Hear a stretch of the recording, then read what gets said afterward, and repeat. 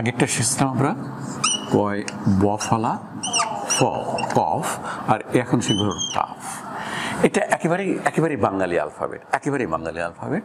এটা ক, ধ্বনিটা হলো ক, এবং ইংরেজিতে হলো কে, ইংরেজিতে কে।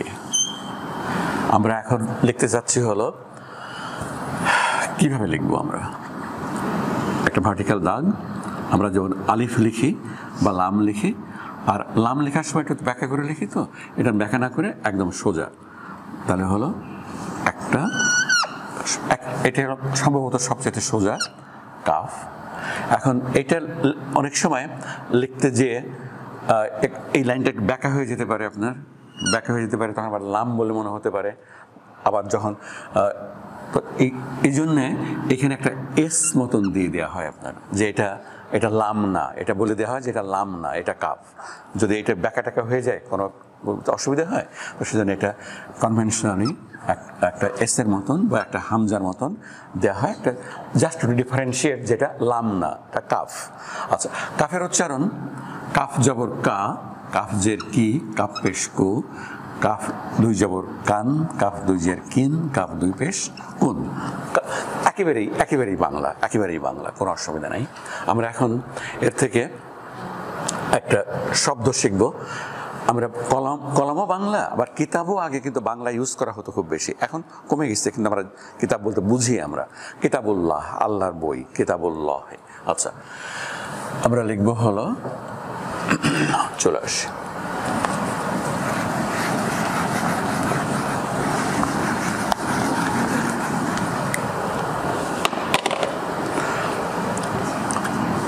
কাফ, কাফ জের কি,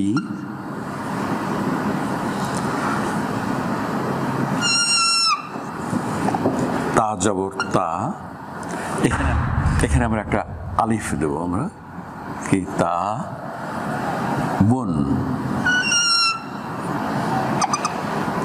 কিতাবুন। আচ্ছা, কাফ জের কি, তা জবর খালি আলিফ, তা বা দুই পেশ বুন, তাহলে এখানে আমরা তাটা লিখবো হলো তয় আকারের তা, তারপরে আর একটা আকার দেব। বাংলায় কিন্তু দীর্ঘ আকার নাই, দীর্ঘ উকার, দীর্ঘ ইকার আছে, কিন্তু আমরা আমাদের ক্লাসের জন্য দীর্ঘ আকারটা যোগ করে নিয়েছি। আমরা দীর্ঘ আকারটা পাশাপাশি দুইবার লিখে আমরা বোঝাতে চাচ্ছি যে এখানে দুটো আছে। একটা জবর দিচ্ছে প্রথম আটা, আর পরের আলিফটা দিচ্ছে আর একটা আকার, তাহলে আমাদের তা।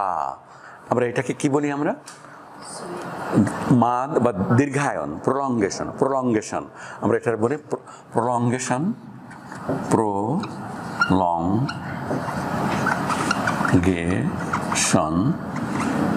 বা দীর্ঘায়ন। আবার ডাকতে গেলে ভুল হতে পারে, মাদ, দীর্ঘায়ন বানান তো আমাদের শেখা লাগবে, দীর্ঘায়ন।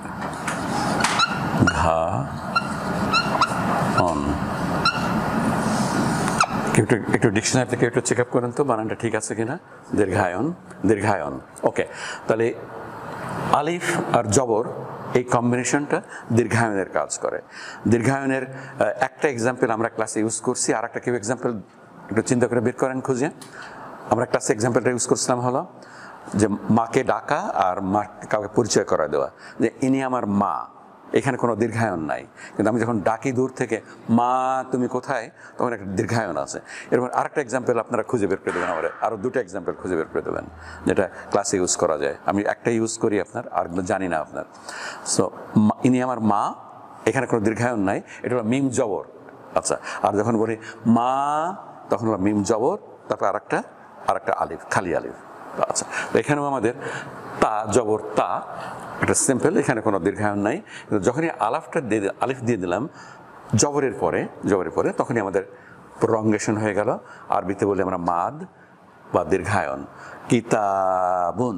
আচ্ছা, আমরা এই ক্লাসে যতটুকু টানা দরকার তার চাইতে একটু বেশি টেনে পড়বো আমরা, কিতাবুন, যাতে আমাদের মনে থাকে সেজন্য কিতাবুন মানে একটা বই। আচ্ছা, এটা আমরা একসঙ্গে লিখবো কিভাবে।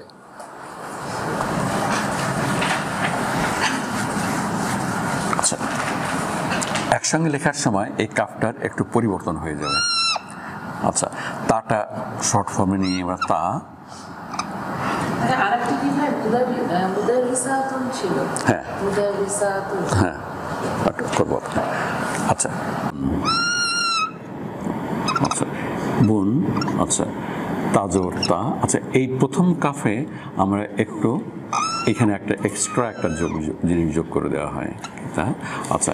এবং এটা একটু একটু স্ল্যান্টিং করে লেখা হয়, কি এভাবে লেখা হয় কি, কাফজের কি, তা জবর খালি আলিফ তা, বা দুই পেশ বুন, কিতাবুন কিতাবুন। আচ্ছা এটা আলিফ না লাম? এটা আর কিভাবে চিনলাম আমরা? বাপাশে কানেকশন নাই, বাপাশে কানেকশন নাই, বাপাশে কানেকশন নাই। ওকে। আর ক লা মুন, ক লা মুন, এখানে এটা লাম। লামটা কিভাবে চিনলাম? বাপাশে কানেকশন আছে, বাপাশে। আদারওয়াইজ এই দুটোই ভার্টিক্যাল, একই জিনিস, কিতাবুন কলামুন। আচ্ছা এখন ওয়ান সেকেন্ড, এটাকে যদি আমি আল দিয়ে দিতে চাই সামনে, আল যদি দিই আল, তখন কি হবে? আমি তখন একটা পেশ মুছে দেবো, আল কিতাবু। আল কিতাবু মানে দিব, বইটি, বইটি। ওকে বইটি, দ্যাটস ভেরি গুড। আল কিতাবু আর আল কালামু, আল কিতাবু আর আল কালামু, এই দুটো একই রকম উচ্চারণ, প্রায় কফ আর কাফ। আমাদের মধ্যে রাখা লাগবে যে কফে আধনি নেবে না, কলামুন আর ওর পরেরটা আধনি নেবে।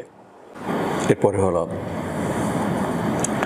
আমাদের টার্গেট হলো এখন যে শব্দটা, সে শব্দটার নাম হবে জিম।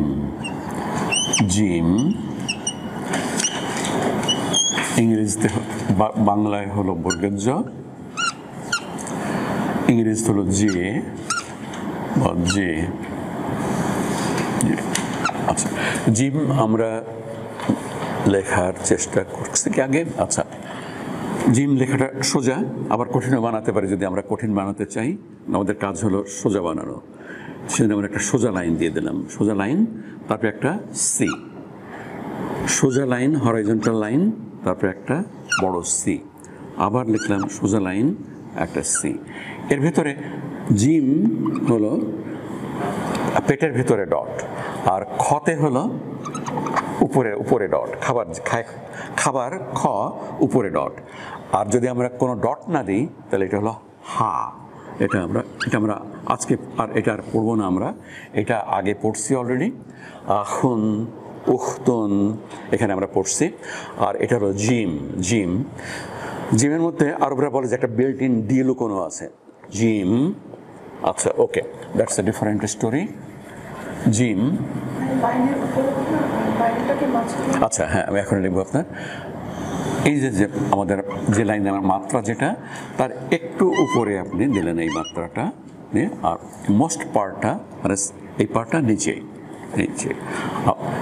আবার লিখি আমি, এটা হলো জিম, একটা হলো উপরে।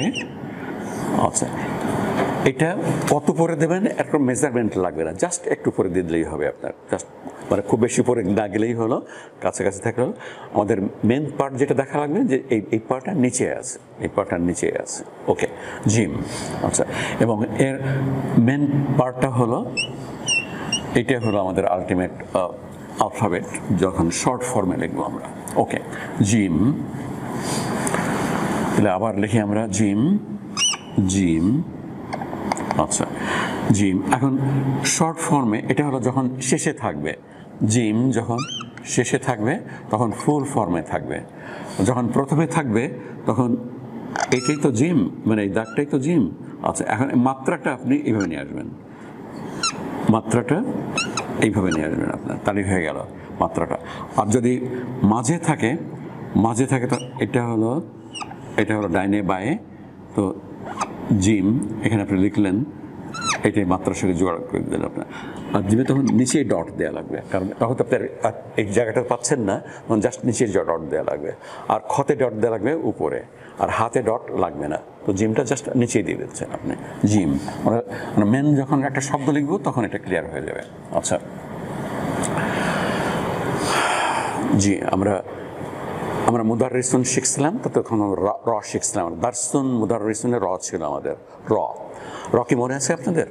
র হলো প্লেন অ্যান্ড সিম্পল একটা দাগের মতন, এটা হলো আমাদের মাত্রা র, এটা ছিল র, এটা আগেই করছি আমরা দার্সনের সময়। আর দাল কেমন ছিল আমাদের? দাল, দাল ছিল, এটা হলো আমাদের মাত্রা, মাত্রার নিচে যাবে না, এটা মাত্রার সাথে মোটামুটিভাবে মিশে যাবে, এটা ছিল দাল। আচ্ছা, আর দাল হাজা, হাজাতে দাল ছিল কেমন আপনার? এটা ডট, দালের উপরে ডট দিয়ে দিলে দাল। আচ্ছা, এখন আমরা এই শব্দগুলো ইউজ করবো আমরা, র, দাল, দাল এবং জিম, জিম। আচ্ছা, আমরা ইয়া করছিলাম তো, আমরা ইয়া, হিয়া, হিয়া করার সময় ইয়া করছি আমরা। ইয়া হলো জাস্ট একটা এস লিখবেন, এস লিখে উপর দিয়ে দুটো ডট দিয়ে দিলে ইয়া। আচ্ছা, এটা শর্ট ফর্ম ছিল, একটা ভার্টিক্যাল দাগ, তার নিচে দুটো ডট, এদিকে দিলেন, এদিকে, এটা শেখানো হয়নি আপনাদের। তো ইয়া আমরা দেখছিলাম হিয়াতে ছিল হা, ইয়া, হিয়া, হিয়া মানে কে? She, she, okay, that's wonderful. আচ্ছা, আর এইটাই যখন মাঝে লেখা হয় তখন এভাবে লেখা হয়, আর যখন প্রথমে লেখা হয়, যখন প্রথমে লেখা হয় তখন এটা, আর যখন মাঝে লেখা হয় তখন এটা। যখন মাঝে লেখা হয় তখন দুটো ডট, ডাইনেও নিচ্ছে বায়েও নিচ্ছে। আচ্ছা, আর যখন প্রথমে লেখা হয় তখন তো ডাইনে কিছু নাই, তো সেজন্য ডাইনের মাত্রাটা নাই, শুধু বায়ের মাত্রাটা আছে, আর ডটটা দেওয়া হয় এটার নিচে, অথবা একটু পরে দিলেও কোনো অসুবিধা নাই। তো ইয়া, প্রথমের ইয়া, মাঝের ইয়া এবং শেষের ইয়া, তো ফুল ফর্ম, শেষের ইয়াটা ফুল। এটা আমরা শেষেরটা আগে শিখছি আমরা। এখন এগুলো একটু রিক্যাপ করে আমরা দুটো তিনটে শব্দ শিখবো এখন।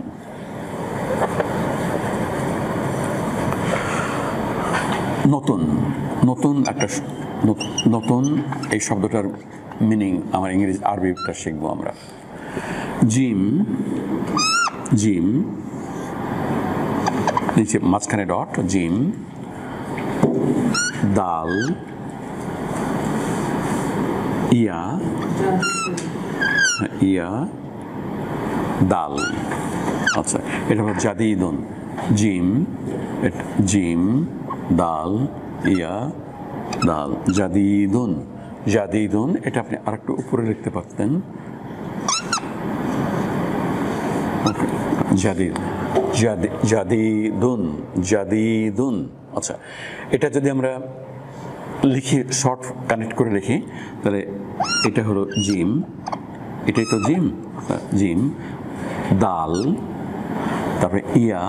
আচ্ছা, দাল তো নেবার ফ্রেন্ডলি না, ডাইনে নেবে কিন্তু বায়ে নেবে না, ডাইনে নেবে বায়ে নেবে না, তারপরে ইয়া, তারপরে হলো দাল, জাদিদুন, জাদিদুন, জাদিদুন মানে হলো নতুন, জাদিদুন নতুন। আচ্ছা, আজান দেবার আগে আর একটা শব্দ আমাদের শেখা দরকার, সেটা হলো পুরাতন। নতুন, পুরানো, পুরানো বা পুরাতন, পুরাতন। আচ্ছা, আচ্ছা, এটা হলো কফ, কফ, দাল, ইয়া, দাল, ক, দি, ক, এটা মিম, কদিমুন, কদিমুন। আচ্ছা, যদি আমরা কানেক্ট করি, কফ হলো কফ, দাল ডাইনে নেবে বায়ে নেবে না, বায়ে নেবে না, সুতরাং আমাদের ইয়াটা আলাদা লেখা লাগবে, ইয়া, কদি, মিমটা কানেক্ট করতে পারি আমরা, কদিমুন, কদিমুন। আচ্ছা, তাহলে হলো আমরা একটু সবাই পড়ি, জাদিদুন, কদিমুন, জাদিদুন, কদিমুন, জাদিদুন, কদিমুন। আচ্ছা, এটাকে যে দাল যাতে মনে না হয় সেজন্য মাঝে মাঝে এটা একটু নিচে নামায় দেওয়া হয়, যাতে দাল যাতে মনে না হয় আপনার। আচ্ছা, কারণ দাল সঙ্গে মিল আছে, যদিও দাল এই বাইক কানেক্ট করবে না, বাট ওকে। তাহলে জাদিদুন আর কাদিমুন, এখানে আপনারা দুটো জিনিস খেয়াল করেন। একটা হলো জেরের পরে ইয়া সুকুন। আচ্ছা, জেরের কাজটা কি? রস্বীকার দেওয়া। আচ্ছা, আবার এই ইয়া সুকুন যদি জেরের পাশে থাকে, যে তখনও কাজ হলো আবার রস্বীকার দেওয়া, তাহলে দুটো রস্বীকার চলে আসলো। এখানে একটা রস্বীকার আসলো আর এখানেও একটা রস্বীকার আসলো। আচ্ছা, এই দুটো রস্বীকার মিলে আমরা লম্বা করে দিই, দীর্ঘইকার জাদিদুন। এখানেও কদিমুন, জেরের পরে ইয়া সুকুন। আমরা আজানের পরে এখান থেকে শুরু করব। তো মাগরিবের নামাজ তাড়াতাড়ি শুরু হয়ে যাবে। So we cannot continue after the adhan. Okay.